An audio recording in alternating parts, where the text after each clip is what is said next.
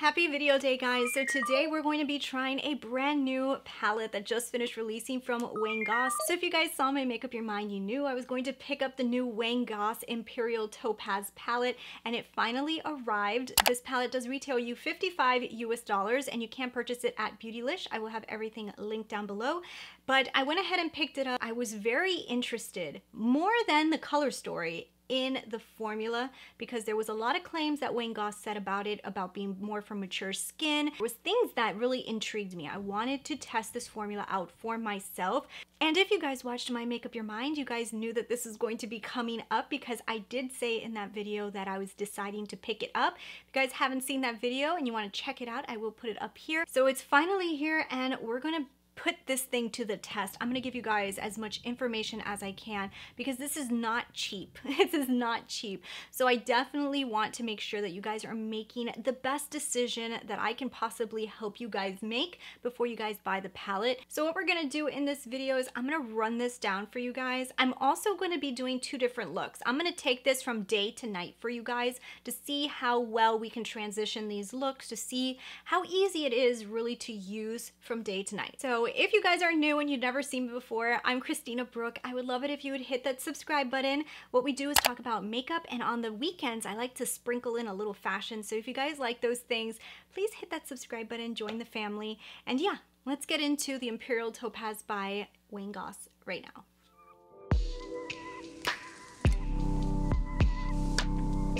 So inside of this palette you are getting 6 different shades. You're getting 2 mattes, 3 satins, and 1 celestial shade. You're also getting a pretty nice little compact here with a nice little mirror. It's a very simple design packaging, but it is pretty nice. It's made in the USA, and it does have a sticker here on the back. Now let me show you guys the swatches of the palette as well, so you guys can kind of get an idea of every single shade that's in here. This is under daylight, so you're going to get a pretty decent idea of what these actual colors look like. So now that I've kind of gone over what the palette consists of, let's go ahead and let's put this on my lids. I'm going to walk you guys through me applying it for the very first time, tell you guys what I'm thinking as applying it, and yeah, let's get into that right now. Ready to jump into the palette. It's here, sitting on my desk. I can't wait to put this on my lids. I am contemplating what kind of look I should do. So what I think I'm going to do is first I'm going to start with a look that would be a very day look, and then I'm going to transform it and deepen it to make it like more nighttime. I think I'm going to start off with this color right here first, and I'm just going to kind of put that all over the lid.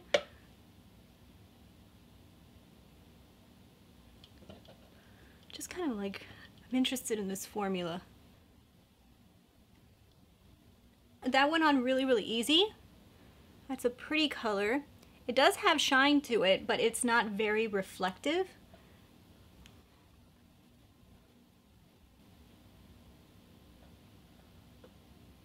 Actually, it looks pretty. It looks pretty. This is also a shade that I think that you can probably just put all over the lid, like a wash of color, and it'll probably look really nice too. It's pale, but I'm a light medium skin tone, and it comes up pretty nice. So the reflectiveness is not very high intensity at all, but it does have a little shine to it. Let's jump into this matte right here. I use that on the outer edge for this first look. Just want to see how this plays.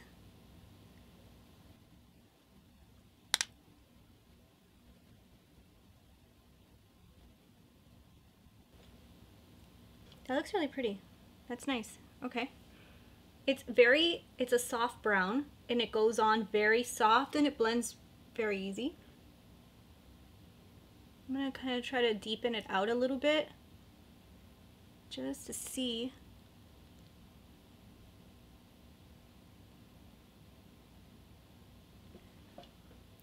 That worked really pretty, so that's really nice. I'm gonna just put this color, and I'm just gonna kind of like dab that in the front.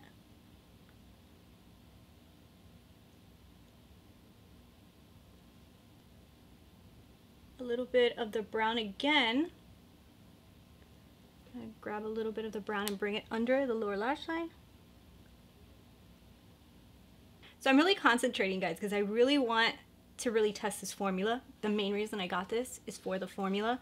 So I'm really trying to debate here whether I think that the price tag is worth the formula. I'm gonna put some mascara on this eye so you guys can kind of get like an idea of a day look, and then we're gonna keep working with this eye for a deeper look, and then we'll make them both match. All right, so here's the eye finished with a little mascara. So this is like a very day, very work appropriate that you can create with this. I think it was very easy to accomplish this look, and I think it's very pretty.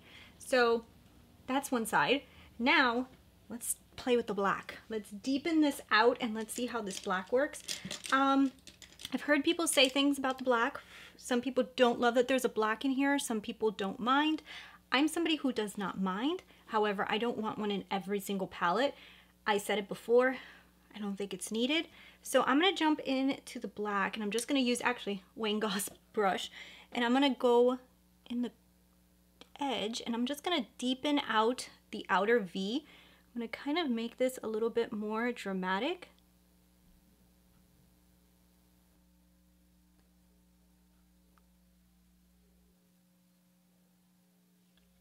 So far, that's working okay. That actually worked really nice. It's not super saturated, so when you put it on, you can blend it really easy. It's not like super dark and it doesn't get stuck in place, which is good. I mean, especially for people who are not used to playing with black, it's definitely user-friendly. If you go in with a really, really dark, deep black, sometimes it can mess up your look. It's happened to me. I've gone in too heavy-handed with a black, and then it's like very hard. I'm shocked. I actually thought that I wasn't going to like this black because I didn't know how I would feel about a really soft black. That's really pretty.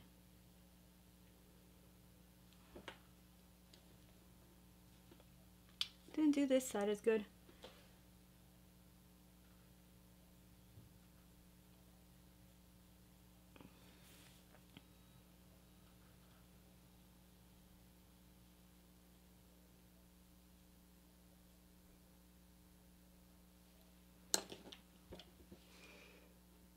So far, so good. I even messed up a little bit with the black on this side and had to correct it, and it was very easy to correct because it's not so saturated. So this looks nice. I'm gonna jump into this color right here, and I'm gonna pick it up on a brush, and what I'm gonna do is kind of pat it on the lid over this other color and put it in between and kind of get an idea of what this color. Ooh, that's a pretty color. Yeah, that's pretty.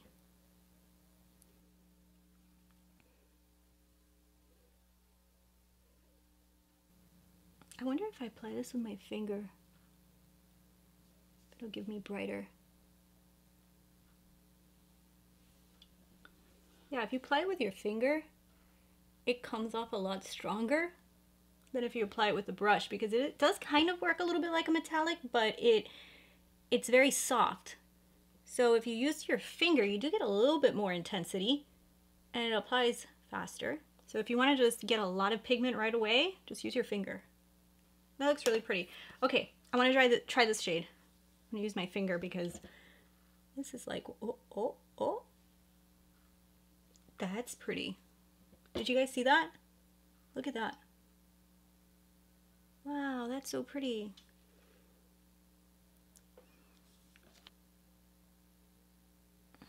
I like that. Okay, I'm just gonna grab a little bit more of this cool shade. Just kind of like dab it up.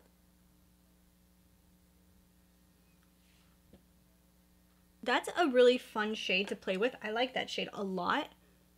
It's unique. That looks really pretty. Okay, I'm gonna blow out the lower lash line with this color. Let's really have fun now.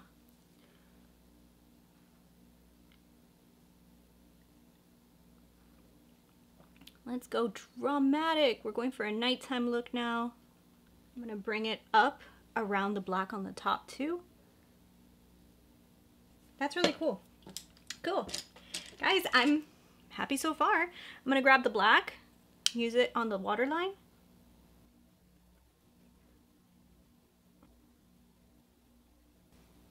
That worked good.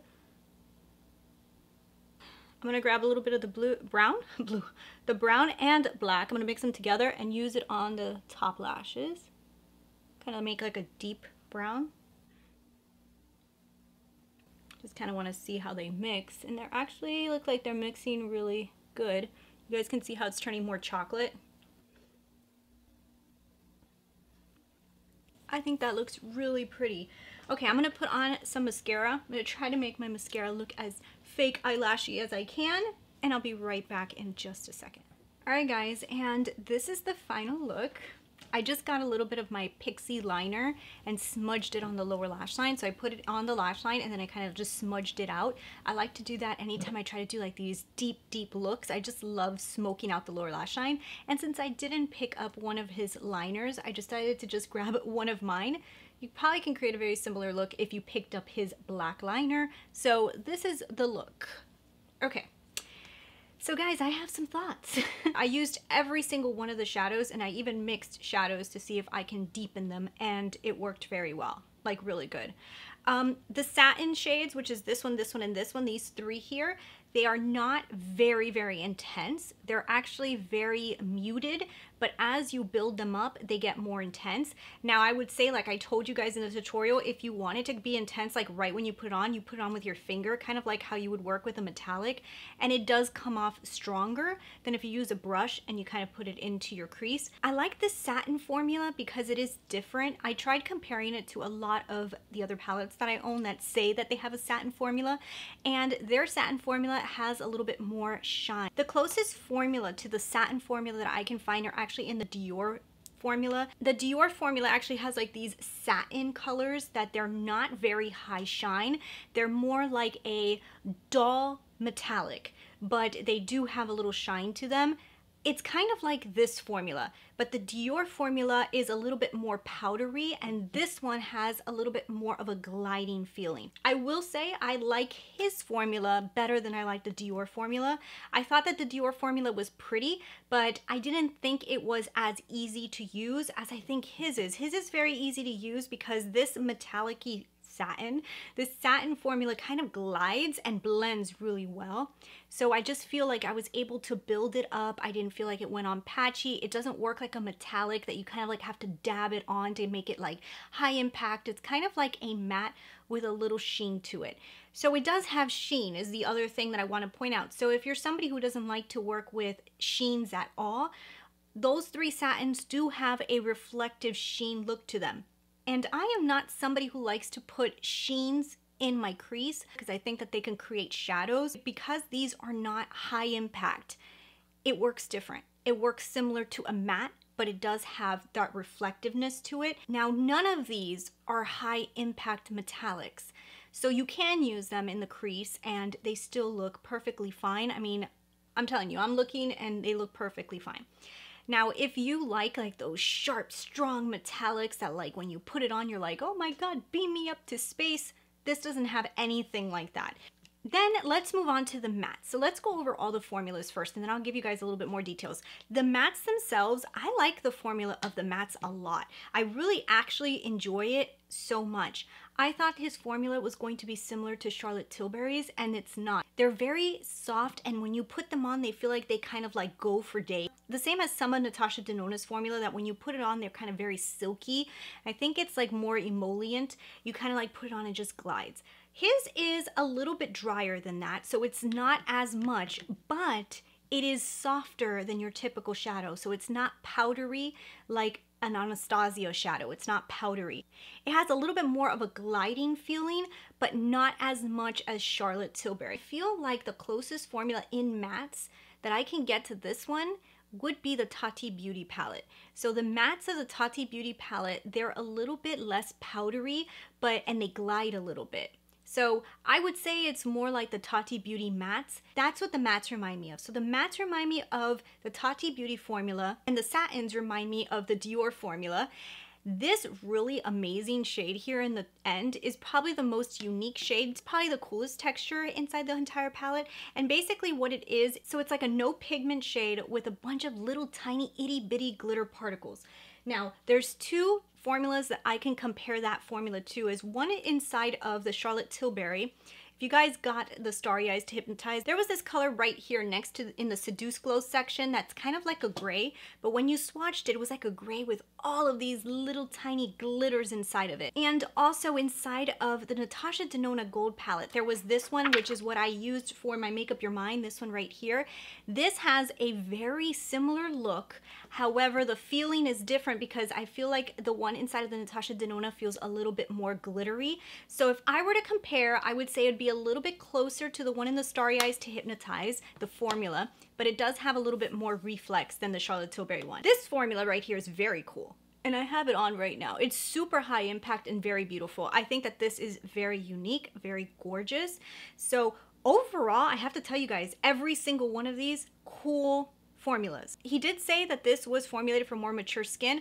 I 100% think that that is true. This shine that the satins have is not so reflective. If you have more texture on your lids or you have more wrinkles on your lids, these type of satin shades are not going to make them be more pronounced. Like I know, for example, my mother, she loves metallic. She thinks they're so beautiful, but she always tells me I hate them on me. Every time I put them on, she says I look older. She loves Charlotte Tilbury's formula because she says it's one of the only that she can put on and it looks amazing. And I've seen this in person and I can tell. Now, this satin formula is probably going to look great on her too because it does do that really, really nice shine, but it's not super high impact and reflective. So yes, I think for sure mature skin is going to love this palette. So it's not a unique color story at all, guys. Like, no. I did my Make Up Your Mind and I told you guys that I thought most people are going to think this color story is boring. I've seen it a million times over, but I personally love the color story because it's the type of color story I like to use, and I love the ColourPop I Think I Love You, and that palette is gone from ColourPop, and when I saw this, it reminded me so much of that palette that I said, oh my goodness, if I can get that same kind of palette idea in a better formula, I'd rather do it now because I know that that palette's it's basically going to be old very soon. I think I've had it for 4 years, so it's probably old. So from here, let's jump into a few comparisons then. So from the Make Up Your Mind, I did tell you guys that I thought I could dupe this 100% with the ColourPop I Think I Love You, and I even said that if we ignored the textures, I think that this palette would have every tone, and that ended up being 100% true. This palette right here, the I Think I Love You, has every single tone inside of it that's almost spot on exact. That the metallics are a lot brighter in the ColourPop one because they are actually true metallics. So the one that's like the whitish color, which would be similar to his glitter, it has a lot less glitter and it's more of a metallic topper. So for the most part though, this palette right here, every single shade, the metallics are actually satins in his palette. So that's where you see a big difference when it comes to like shininess. But if you don't care about that, if you have this palette, you have every single one of the colors. You just don't have the formula, but you have all the colors. The next one is the Icon palette. So inside of the Icon palette, there is a lot of similar shades as well. And this one is something that I believe to be a lot more mature skin friendly. So I think that every single color in here, I was able to find. The first shade is very gold compared to his shade. His shade is a lot more champagne. And then of course I couldn't find like that really glittery metallic. I just had to pick something that's a little bit more gold. So those two shades are the only ones that are off, but the rest of them, you basically have them in here. But like I said, the metallics inside of Charlotte Tilbury are a little bit more reflective. The Soft Glam was another one that you guys kind of referenced to me, telling me that you thought you could find very similar tones. And yeah, I was able to find similar tones, but the first shade, there is no match for it because the only color inside of the Soft Glam is very, very gold. And then also like that orangey brown shade is actually a matte inside of the Soft Glam, so that's different. The one that's inside the Wing Gloss is actually like a satin. If you don't care about that, then you're totally okay. And then of course there's really no glittery shade, so I just put the gold. But you see, so there's similarities. You can create very similar looks, but it doesn't have every single color, but you are going to create similar looks. So since we talked about the Tati Beauty palette, I do want to point out that the Tati Beauty palette was another one that I really wanted to compare it to when I got it. And I will tell you, it is a little bit closer to the Tati Beauty than I expected. The Tati Beauty still is a little bit warmer, which is what I expected to happen. The orange is a lot brighter inside of the Tati Beauty palette, and it's also matte, whereas his is a satin. The brown is a lot deeper in the Tati Beauty palette compared to his palette. And of course, that topper shade, there is no topper shade inside of this palette that looks like his glittery celestial shade, I think it's what it's called. There is none here. You have to use an actual full-on glitter. So Jaclyn Hill was the other one that a lot of you guys said, well, I can dupe it completely out of Jaclyn Hill. So I do want to show you guys Jaclyn Hill finally. So the first shade in Jaclyn Hill is definitely not going to match because Jaclyn Hill's metallic-y kind of white shades are just way too light. The last shade, I don't have anything that is glittery inside of this palette, so you don't have the celestial. And finally, the brown inside of the Jaclyn Hill palette is a lot more crumbly than the one inside the Wayne Goss. So it's not my favorite formula, that actual brown. And also the metallics in the Jaclyn Hill are a lot more high impact. And then finally, let me show you guys my Make Up Your Mind results really quickly. So I do think I was able to find these shades. I was trying to match them up by actual texture. And since I knew his were satins, I was trying to get things that were closer to mattes. And I do believe at the end of the day, could have, like I said, duped it all with the ColourPop I Think I Love You, which is kind of what I was going to originally do in my Make Up Your Mind. And then I said, let me try to get the textures. So let me quickly round this up for you guys. I really enjoyed the palette. I think it's beautiful. I love the eye look. However, it's $55 US. So because of the price tag, I'm going to tell you guys that I do not think that this is something that you need to run out and purchase unless you are dying for this color story in a compact, easy to take with you places palette. These are colors that you use every single day, and maybe you have it in a large palette like the Tati Beauty, but you don't want to travel with it. Maybe this is just so much more convenient for you. So I would say I would compare this more to Tati Beauty's formula. And I think that if you love that formula and you want something like this, you want it to be easy to travel with, then I think that this may be worth it for you. The most unique formula in here is this Celestial shade. It's not something that I see all the time because the glitters are so fine and they look amazing. So I don't think it's worth $55 to pick up this palette just to get that color. Just to get this shade. It's very different from Pat McGrath. Pat McGrath is literally glitter and it's very strong, and I was touching the texture of my Pat McGrath one. It just feels different. This has the impact, but it is very, very fine. So it just feels a lot nicer on the lid too. So I love the Celestial shade. I think it's the most unique in here. Now, the other thing I want to say is the pan sizes in here are very, very big. They're so big. So, I mean, if this is like if this is going to be your eyeshadow palette that you're going to use every single day and you just want one that's going to last you a long time, this might be good for you, but this is big. If I was Wayne Goss, my next palettes would be smaller pans with different colors because I want this to be like a main palette that mixes with the other ones. Do you know what I'm saying? And I would also not put a black in every single one of them. And if I really wanted to, I would split the pan and make it half black, half something else so that people don't feel like they're buying a million blacks in every single palette, because black is a really fun shade to use. But this size black, we are never gonna go through. And if you have one in every single palette, it could be at the end of the day a waste shade for you, because for $55, that's a lot, you know?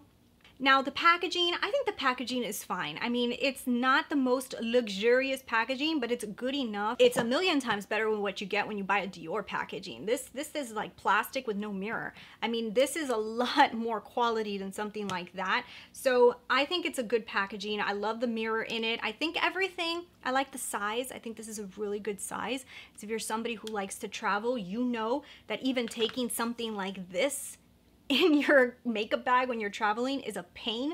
So I'd rather take this any day than even this. So it's great for traveling.